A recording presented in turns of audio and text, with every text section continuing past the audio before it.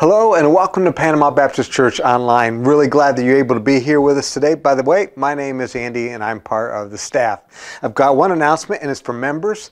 There's a members meeting December 6th at 7 p.m. We're going to celebrate stories of God at work in our midst that night. We'll elect officers, we'll approve the budget. That'll be really awesome. I'm looking forward to hanging out with those of you who are members on that night.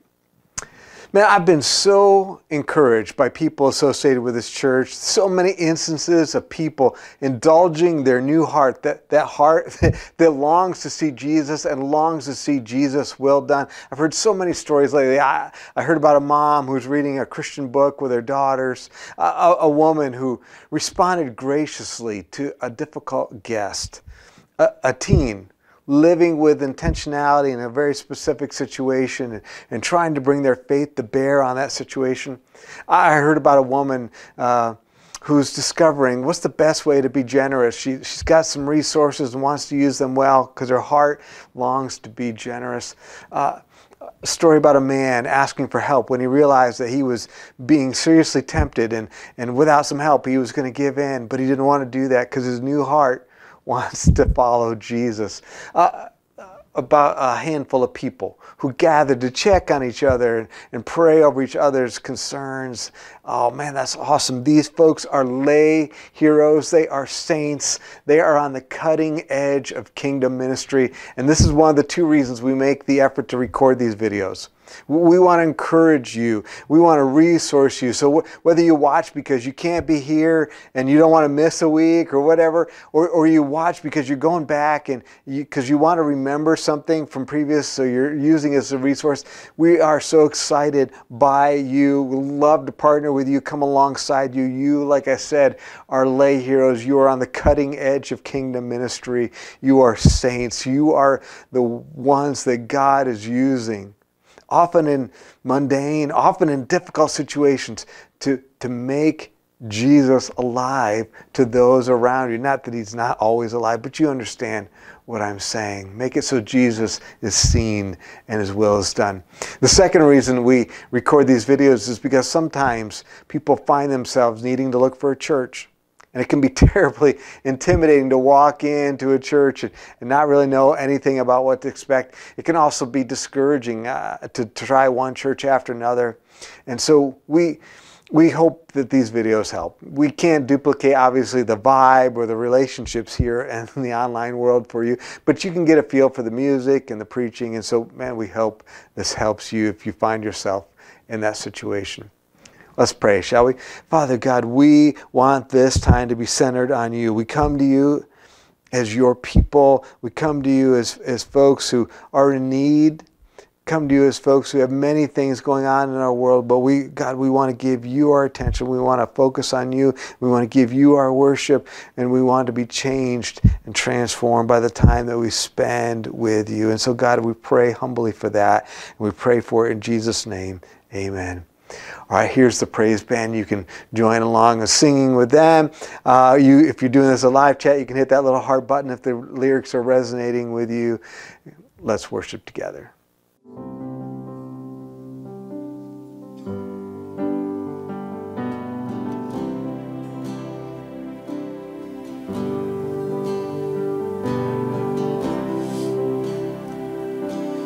When I fear my faith will fail, Christ will hold me fast. When the tempter would prevail, he will hold me fast. I could never keep my hold through life's fearful path, for my love is often cold. He must hold me fast. He will hold me fast. He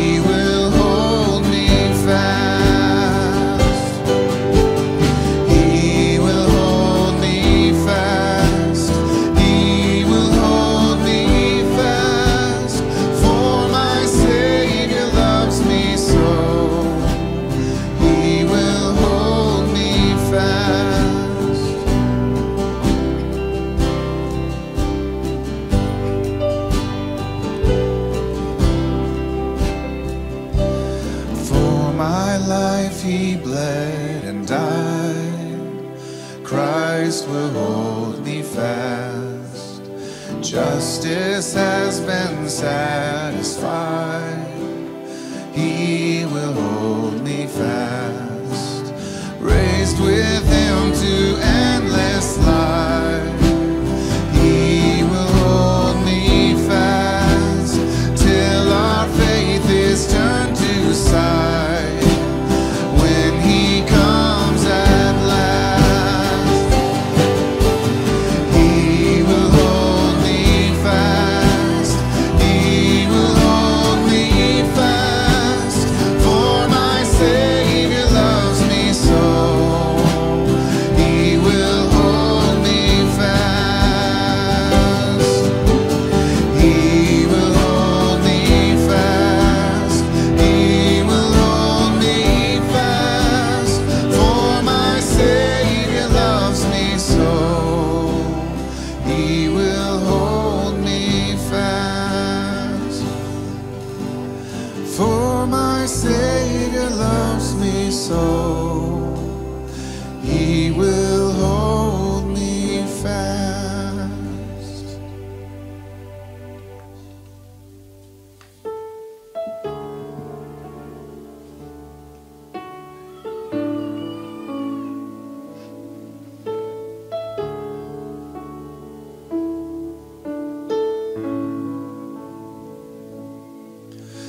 The Lord is my shepherd, I shall not want. In green pastures He makes me lie down. He restores my soul and leads me on for His name, for His great name. Surely goodness, surely mercy, right beside me all my days. And I will dwell in your house forever and bless your holy name. You prepare a table right before me in the presence of my enemies. Though the arrow flies and the terror of night is at my door, I'll trust you, Lord.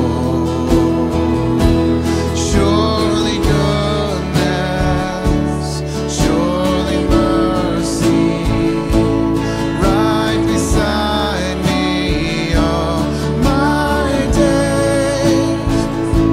And I will dwell in your house forever and bless your holy name. And even though I walk through the valley of the shadow of death, I will fear no evil. And even though I walk through the valley of the shadow of death, you are on my side. And even though I walk through the valley of the shadow of death, I will fear no evil. And even though I walk through the valley of the shadow of death, you are on my side.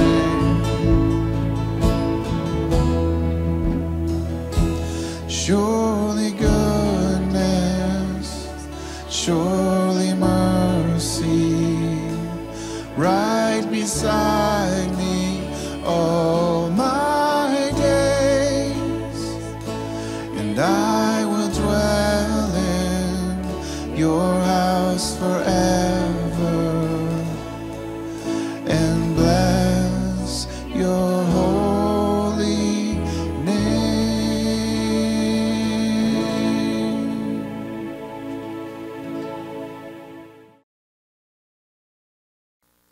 Why do we see authors in the Bible consistently say things like, don't give up, keep running the race, keep fighting the good fight, keep setting your mind on things above, keep renewing your mind every single day, keep holding fast to the anchor that is the hope for the soul?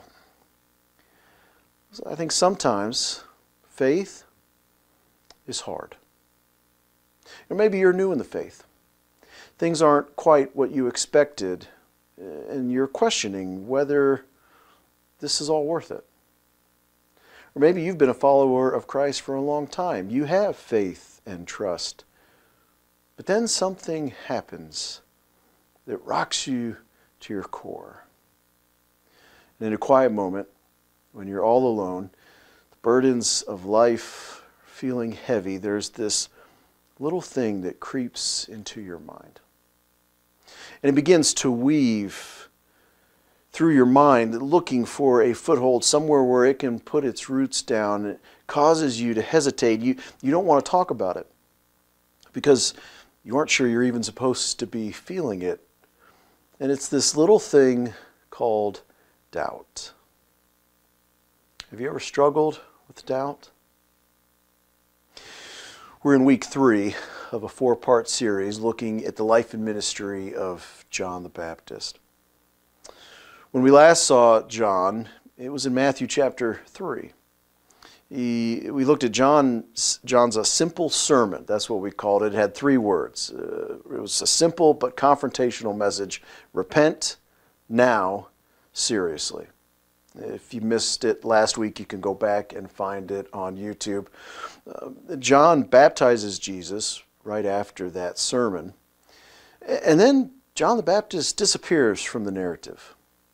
If we keep reading in the book of Matthew, Jesus goes into the wilderness after his baptism, and he's tempted by Satan. And after that temptation, here's what Matthew says in chapter 4, verse 12. When he, referring to Jesus, heard that John had been arrested, he withdrew into Galilee. This is all Matthew says about this at this point in time. And then we don't hear about John for 7 chapters. In those 7 chapters, while John is absent from the story, we see Jesus doing a lot of different things. Jesus gives the Sermon on the Mount. He performs many miracles. He heals a lot of people. He's casting out demons. He's calming storms. He's talking to people about the cost of following him and what that's going to mean for their life. Jesus forgives sins. It's just one thing right after another. In Matthew chapter 10, Jesus commissions the 12 disciples. He gives them their instructions. And then John the Baptist re-enters the scene in Matthew chapter 11. Where we read this fascinating exchange that at first glance might leave you scratching your head and a little bit confused, but I think there are some real life applications for us in these verses. So let's pick up the story where John the Baptist re-enters the scene, Matthew chapter 11, verse 1. When Jesus had finished giving instructions to his 12 disciples, he moved on from there to teach and to preach in their towns. Now when John heard in prison what the Christ was doing, he sent a message through his disciples and asked him, "Are you the one who is to come, or should we expect someone else?" Now, we had seen in Matthew chapter 4 that John was put into prison, although at this point in time, Matthew hasn't told us why yet. He probably assumes his readers already know why, but Matthew's actually going to give us the reason in a few chapters why John was in prison. That's the story we're going to look at next week. But John abruptly re-enters the scene, and he asks this basic question in verse 3, "Are you the one who is to come, or should we expect someone else?" That phrase, "the one who is to come," it's a very specific choice of words. It's a messianic title taken from the Psalms. In other words, are you the one we've been waiting for? Are you the Messiah? Or should we keep looking? I can remember once when I was working for Lifeway, on occasion you would have a corporate bigwig, a higher up on the organizational chart, come into your store. to kind of look things over and see how you were doing. And almost always when a corporate bigwig would come into the store, you always knew about it ahead of time. You knew it, fellow managers knew it was happening, your boss knew it was happening, their boss knew. I mean, everybody would know. It never took you by surprise. And that was the case on this one particular day. In fact, this was going to be my first interaction with this guy. His name was Donnie.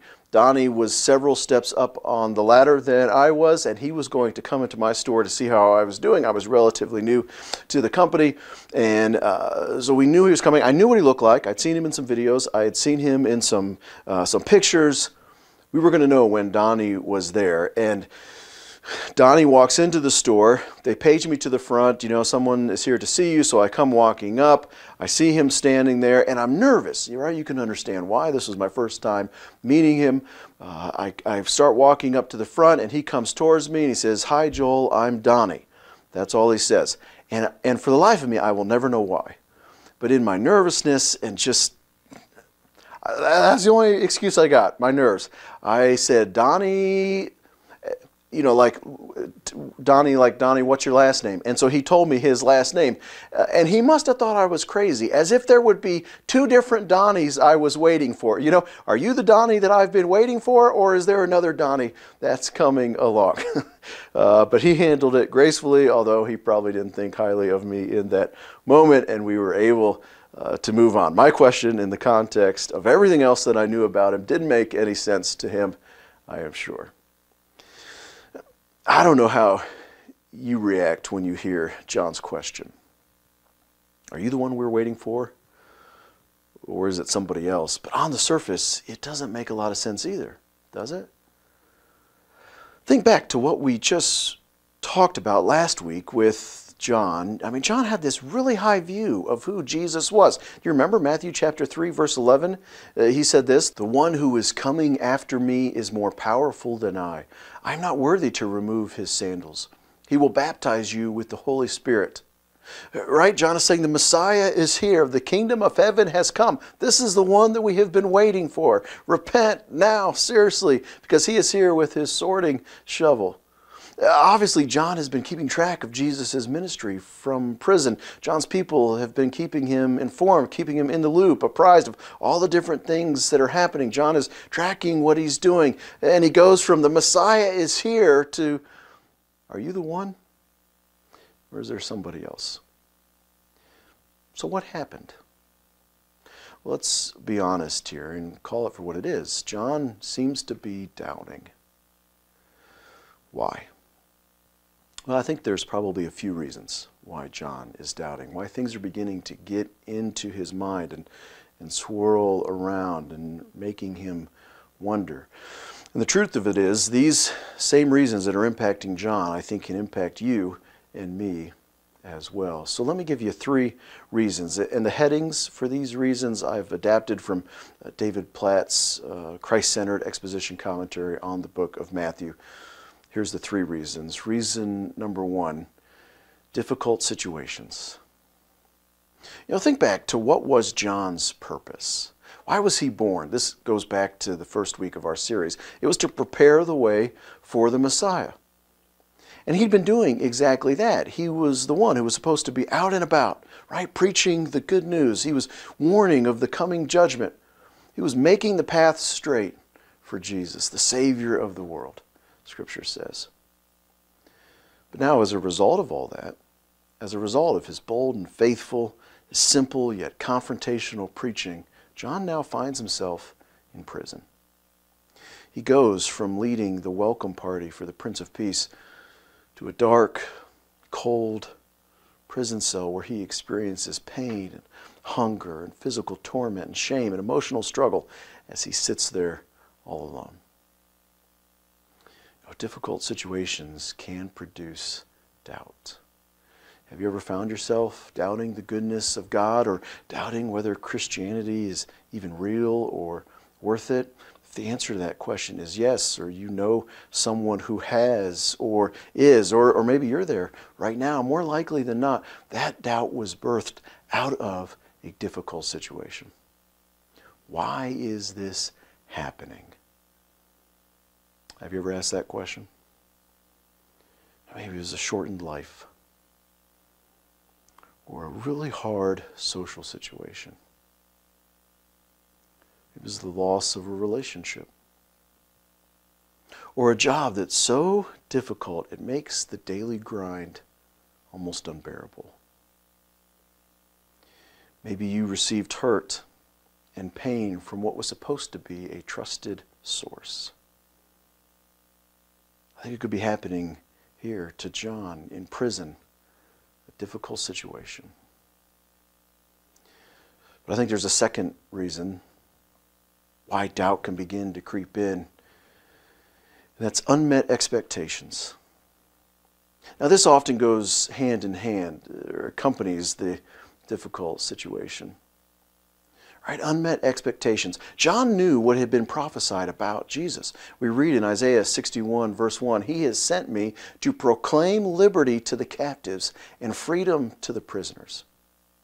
As we read through the book of Matthew, what was becoming clear was that Jesus wasn't meeting the expectations that a lot of the Jews had for the Messiah. Many of the Jews expected Jesus to just take over, to begin his reign right there, but he's not doing that. And when he wasn't doing it, they said, well, we'll do it for him. So in John chapter 6, verse 15, we read, "Therefore, when Jesus realized that they were about to come and take him by force to make him king, he withdrew again to the mountain by himself." John the Baptist had prophesied about the judgment that Jesus would bring about. But there weren't any signs of that happening. Rome was still in charge. Sin is still rampant everywhere. There's political and religious corruption that are just ruling the day. And John was in prison because of it. And instead of overthrowing Rome, Jesus is spending his time with sinners, teaching them about forgiveness and performing miracles. The expectations that some had of Jesus simply weren't being met. Have you ever found yourself in a circumstance like that, where your expectations of God weren't being met? And along with asking, why is this happening, you're saying, it's not supposed to be like this. I thought this was going to turn out differently. I expected something else. And I think the third reason doubt can creep into our minds is limited perception. Right? John didn't understand all that was happening around him. He didn't have a grasp of the bigger picture in the same way that you and I often don't see everything that God is doing. We can't see the bigger picture. John couldn't see what God was doing, and so he sent his disciples to question Jesus. Often when you and I have doubt, it comes from these same factors, and it's usually in the midst of difficult circumstances and unmet expectations and a limited perspective that faith is the hardest to come by. And sometimes the hardships that we find ourselves in are a result of sin that we've committed, but sometimes not. We can experience doubt even when, or maybe even especially when, we've been talking with God, we've been serving him and living righteously, wholly devoted to him, but then suddenly tragedy strikes. Things go unfulfilled. Confusion begins to occur. All of it gets in the way of our desire to serve God. We know that he is good, but we don't understand why the sailing isn't more smooth. And the struggle comes when we begin to let our circumstances inform our view of God. So what do we do with that? What do we do with doubt? Well, I want you to watch how Jesus responds to this question. Let me keep reading Matthew chapter 11. Now I'm in verse 4.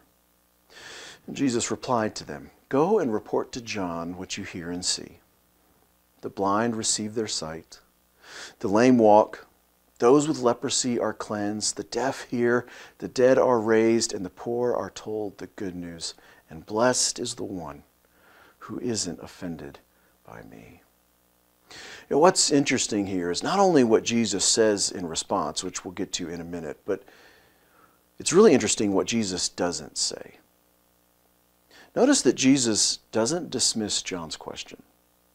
He doesn't belittle him. He doesn't react with outrage or disbelief, scorn or condemnation. How could you? There's none of that.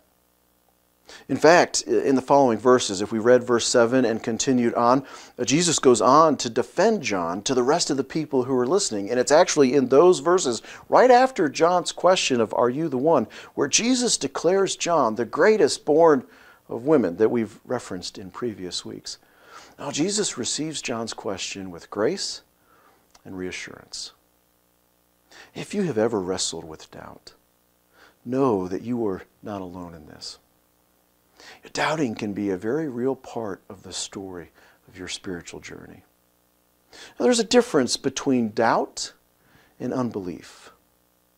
In the New Testament, when doubt is mentioned, it mainly always focuses on believers, those who have put their faith and trust in Jesus Christ. Alistair McGrath says in his book, When Doubt Becomes Unbelief, he says this: unbelief is the decision to live your life as if there is no God. It is a deliberate decision to reject Jesus Christ and all that he stands for. But doubt is something quite different. Doubt arises within the context of faith. It is a wistful longing to be sure of the things in which we trust. If you've got questions like John did, ask them. God is not afraid of your questions. He can stand up to what you've got for him. Take your doubts to God. That's literally what John did. Are you the one, Jesus? Maybe you've got a spiritual mentor in your life, or you could reach out to myself or to Pastor Andy with your questions. We do a Theology 101 every month, and I enjoy that time together. I enjoy the fellowship we have in that group, and what I love about it the most are the questions. Now, we've got kind of a running joke in the class, and that if you've got a question, please wait to ask it until there's like 3 minutes left of our time together, because then that will give me several weeks to research the answer to the question. And I'm not saying that everybody that asks a question in the class is doubting. That's not my point. But hopefully it's an environment where people feel free to ask questions. So I encourage you, if you are wrestling with doubt, ask. So that's what Jesus doesn't say, right? He doesn't respond with indignation towards John. But what about what he does say? Now, let me read it again. Verse 4, Jesus replied to them, "Go and report to John what you hear and see. The blind receive their sight, the lame walk, those with leprosy are cleansed, the deaf hear, the dead are raised, and the poor are told the good news. And blessed is the one who isn't offended by me." Jesus gives two responses here, I think, two categories of responses. First, Jesus responds with a reminder. Jesus tells John's disciples to go and tell John what you've been seeing out here, what has been happening. And Jesus specifically refers to the blind receiving sight, the lame are now walking, the deaf are hearing, there's dead brought back to life. He's bringing good news to the poor. And I think what Jesus is doing here is he's reminding John of what was prophesied about the Messiah. And John would have known this, but Jesus is reminding him what was written in Isaiah chapter 35, verses 5 and 6, and a verse out of chapter 61.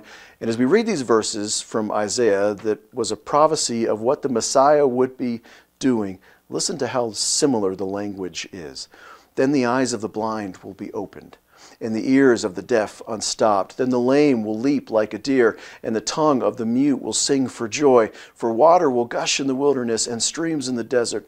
The Spirit of the Lord God is on me, because the Lord has anointed me to bring good news to the poor. He has sent me to heal the brokenhearted, to proclaim liberty to the captives and freedom to the prisoners." In other words, he's saying, yes, John, I am the promised one. I am the Messiah. I am the one who is to come. I'm the one that you've been waiting for. And even though you aren't seeing right now what you thought you would see, your expectations aren't quite being met, it is coming. This is just the beginning. You need to trust in me. Friends, God will be true to his word. The Bible that we have access to is used to learn about and remind us of the nature and the character of God. And so use it as an anchor, as a stable foundation when things are crumbling around you. When you're questioning and you're beginning to have doubts come into your mind, get God's word out and pour yourself into it. That is God's letter to you to remind you who he is. And similar to what Jesus did here, where he said, remember all of these different things, make a list. Remind yourself of all the ways you've seen God work in your life in the past. And I would encourage you to even make the list when you're not experiencing doubt, because then when that doubt comes, you've got a ready-made list. Pastor Andy has preached about that in the past, to have some ready-made thoughts. You could do that now. So when those questions begin to come in of the difficult situation or the unmet expectations or the limited perspective, you can get that list out and remind yourself who Jesus is. So Jesus responds with a reminder, and second, Jesus responds with an invitation. He says, blessed is the one who isn't offended by me. And that's just another way to say, blessed is the one who trusts in me. Even when it's not easy, life is full of difficult situations and unmet expectations, and you can't see the big picture. When the world laughs and ridicules and scoffs, and it seems contrary to all reason, Jesus says, blessed is the one who trusts in me. Blessed is the one who does what I say. Blessed is the one who follows after me. Blessed is the one who lives by my principles. Blessed is the one who repents and believes. Blessed is the one who keeps on keeping on. And Jesus is encouraging John and you and me to remain faithful to him no matter what may come. Don't doubt in the dark what you know to be true in the light. Jesus responds to John's doubt with faithful love and mercy, as if we would expect him to respond in any other way. If you have doubts, so did John, work through those doubts by reminding yourself who God is, what he has done, and what he calls you to do. Work through those doubts by staying on the straight and narrow, entrusting yourself fully, wholly devoted to God. He stands waiting for you. J.C. Ryle said this, doubting does not prove that a man has no faith, but only that his faith is small. And even when our faith is small, the Lord is ready to help us. If you find yourself in the midst of doubt because of your circumstances or your expectations or your perspective, remember this. Don't allow your circumstances to inform your view of God, but instead, allow God to inform your circumstances. If this has resonated with you, if in some way you're experiencing some doubt, whether big or small, find somebody that you trust that you can talk to. Or feel free to reach out to us. Pastor Andy or I would be honored and privileged to walk through this with you. I'm praying for you that your faith will stay strong in the midst of life that is hard. God bless you. We'll see you next time. Before signing off, let me speak a prayer of blessing over you. May God give you a keen sense of his presence. May you satisfy the desires of your new heart. May you find and experience true community. May your faith be proven genuine when it's tested. May you take your hope as seriously as you take your pain. And may God bless you and the world through you. Amen. Hey, we'll see you next time. Until then, you are deployed.